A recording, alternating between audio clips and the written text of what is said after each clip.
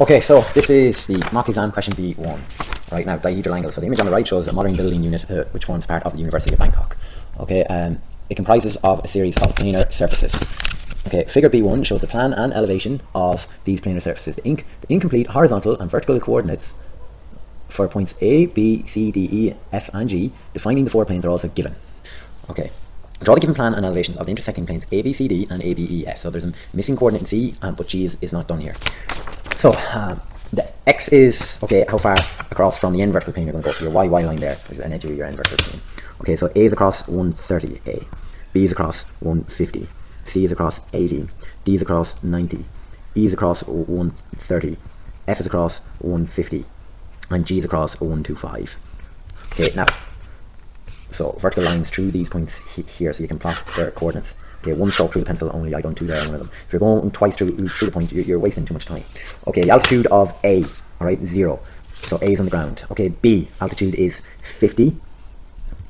And down from the XY line, out from the vertical plane in plan, it's 1110. So down 1110 in plan, there we have B. Okay, and then A, go back to A there, sorry, is 85 there. So it's 85 out from the vertical plane, so 85 down in plan view. There's A. Okay, C is up 30 from our XY line. Okay, in elevation, it's altitude from the horizontal plane, and it's unknown in plan. D is on the XY line in elevation, and it's down 75 millimeters from the XY line in plan. So there's D. Okay, E is on the XY line as well as A, and it's down 55 millimeters from the XY line in plan. So down 55. Okay, F is down 30, and G 70. Okay, so I can join some of these in elevation. And I forgot to do F. F is up 50 from the XY line.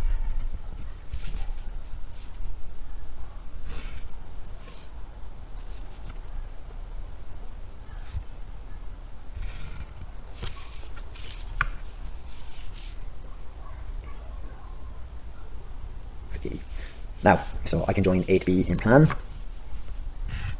and I can join B or A to D in plan. The problem is I don't have sheet. Now, there's two ways to do this. Horizontal or parallel lines are parallel in every orthographic view. So look, from C, if you draw a horizontal line here, this is parallel to the XY line, and it's parallel to line DA. Okay, where this point hits the line BF, drop this down to line, sorry, where the point hits the line A to B, drop it down until it hits line A to B in plan, and then go. Parallel lines are parallel in every orthographic view, so we're going to go parallel to A to B in plan view from that point.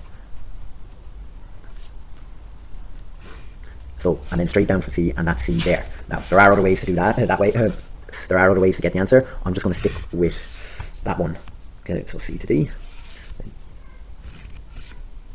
to F, F to B. Okay, determine the dihedral angle between surfaces A, B, C, D. So the line of intersection LOI is AB. Now you have to check to see, is it a true length already? It's not a true length already because it's not parallel to the XY line in plan or elevation. So I have to look perpendicular to the line of intersection. Okay, most students just think you look along the line of intersection. You look along its true length, which we haven't got yet. So I've drawn my X1, Y1 line parallel to line AB, and now I'm projecting at 90 degrees to line AB.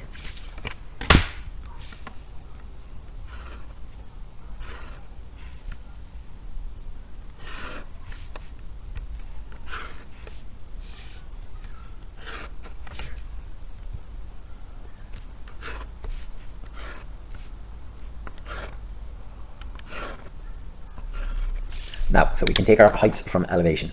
So A is on the XY line in elevation, so it'll be on the X1, Y1 line in our auxiliary elevation. So there's A, 1, B, F is the same altitude there, so there's B1, there's F1, okay, E is on the XY line, so there's E1. Now, here's D, there's D1, and then the altitude is C.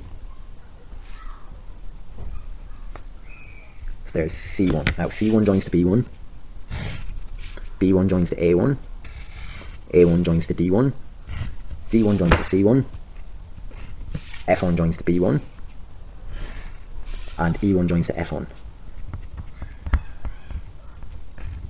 Now you have to look along that line of intersection, so you do, and I'm going to project up 2. So here's line A1B1. I'll look along here. So you have to look along the true length of the line of intersection. So this is a true length, and the line will appear as a point. So I'm going to project all these points on this way. Now you only need to do 3 points. Okay, so you need to do the line of intersection, 1 point on one of the surfaces, and take another point from the other surface. So because they're going to appear as 2 lines, so you only need the line of intersection, a point on one surface and a point on the second surface. Okay, x2, y2 line at 90 degrees to that. Now I'll move the visualizer over.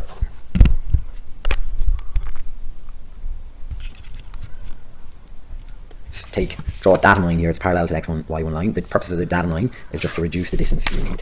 So put your compass on your datum line, bring it back to point A, lift your compass, find your projection line here for A.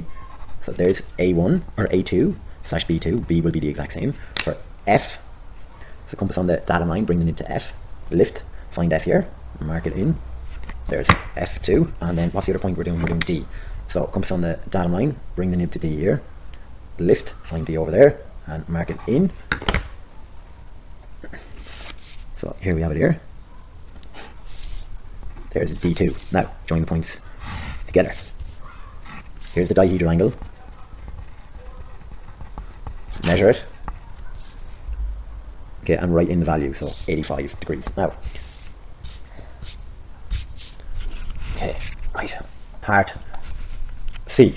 The triangle BFG is an isosceles triangle with a perimeter of 180 degrees. Complete the elevation and plan. All right, so if you want to do this, all right, you've got to see a view with this, with the true shape, this perimeter of 180. So here's line BF, and BF is here. So this is a point view, so this is a true length. Now, to set this up, okay, I'm going to draw a line. You can see this here. That's 180. So I'm going to mark 180 there. Now, so that's the perimeter of the whole triangle there. Take your compass. Put the distance between B, take the distance of B and F away from it. And that's it. There. Okay, so this is the remaining 2 sides. So you can bisect this distance here. Oh, sorry, I need to bisect that line.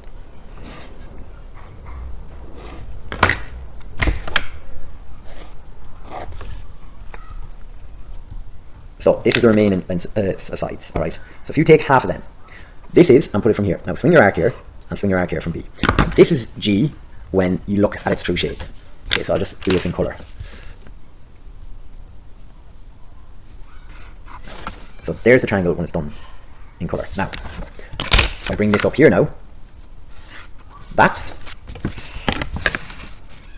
the triangle when it's like that in green. Okay, it's parallel to the XY line in elevation, so it's a true shape in plan. So that's a true shape. Now, to get your G in elevation, you put your compass here, and you rotate it up to there, and that gets you your position of G in elevation. So you can join B to G. It says what's BFG. So there's G, and G to F. Okay, what's it? BFG. So this is B. There it is. There. It just appears as one line. All right, one line. And then this is the actual plan view of it here. Now, I was napping there at the start of the question. That should be in hidden detail.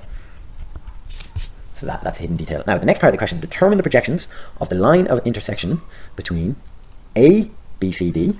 So A, B, C, D, and triangle B, F, G.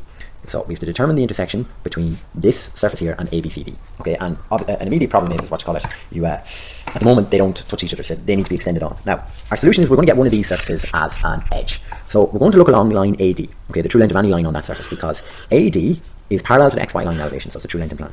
So we're going to project along line AD, and we're going to project our points B, F, and G at that same angle. Oh shucks. So there's our x1, y1 line. Now we're going to take our heights from elevation. Okay, so A1 is there. B, and I'm going to pick up the pace here. B. And just notice the way here, guys, this is also a solution for the first part of the question. When you couldn't find point C in elevation, look, if you look along line AD, because it's a true length, the whole surface A, B, C, D will appear as an edge. Now, if you mark them in together, and you hadn't point C in plan, so if you took the height of C from elevation, okay, marked it on one of the lines here, drew a line parallel to x1, y1 line, okay, and drew it over, where it hit the edge of the surface, you could bring it back down and get point C. It's just a useful point to note. So that's A, B, C, D, A1, D1. That's an edge of the surface. Now, the triangle. So there's G. There's G here. There's G. And here's F1. Oh, sorry, that's not F1, my bad. Here's, so I've done G there. So F1 is over the opposite side.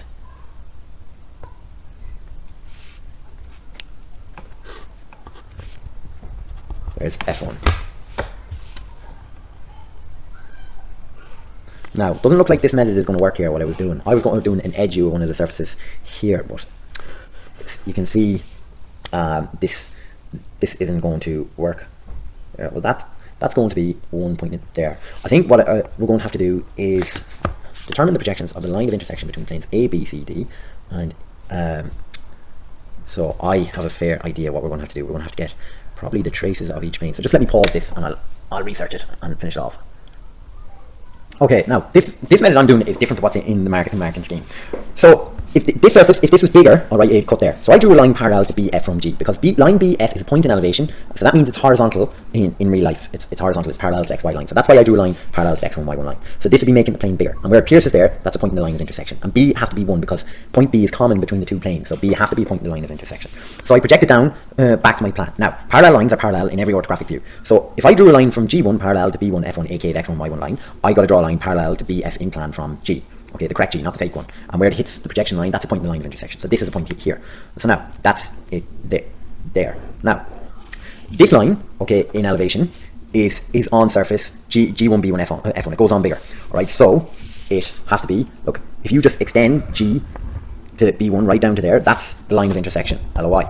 Okay, and then the plan view, okay, of that is going to stop now out here. The line of intersection stops out there. That's where it hits the horizontal plane. That's where it hits the horizontal plane in plan. Now, and this is where this is where it pierces surface A, B, C, D. Even though you're like, well, it's not inside A, B, C, D, but a surface is only a portion of a plane that goes on forever. And you can take that point up there, and that's it. All right, so that is the line of intersection. All right, and that's the question done. Cheers, thank you, bye bye.